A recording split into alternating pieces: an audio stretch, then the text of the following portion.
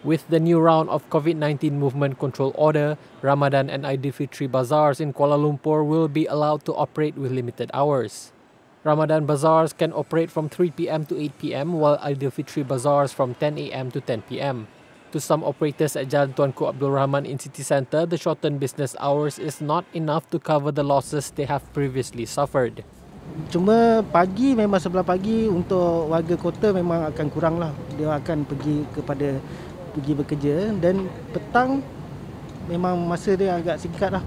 Harapkan bagi masa lebih sikit lah untuk kita menjaja kat sini. So kita ada masa lebih lagi untuk pengunjung akan datang. Sebab sehingga pukul 10 tu memang tak sesuai lah. Sebab pagi semalam saya rasa masa macam singkat sangat. Sebab orang selalu datang lepas berbuka. Waktu sekarang memang sunyi lah waktu sekarang. Kita orang dapat sale pun memang kurang lah. Tak macam hari biasa. 8 sampai pukul 12 malam tu makin malam makin ramai.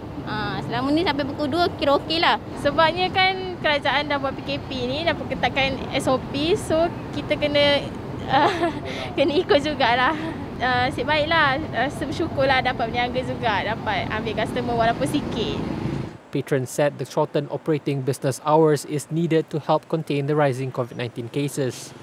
Actually this year kita tak boleh raya. So bila tak boleh raya, kenapa nak panjangkan tempoh bazar Aidilfitri?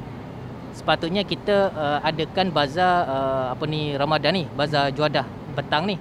Bazar beli lauk ni. Bila dia tutup, sukar pada kami lah. Bagi saya, kalau diorang buat ada timing tu bagus, sebab mungkin boleh kurangkan COVID-19. Sebab nanti kalau sampai 12.30 malam ke pukul 1, pukul 2 pagi ke, nanti orang akan still ada.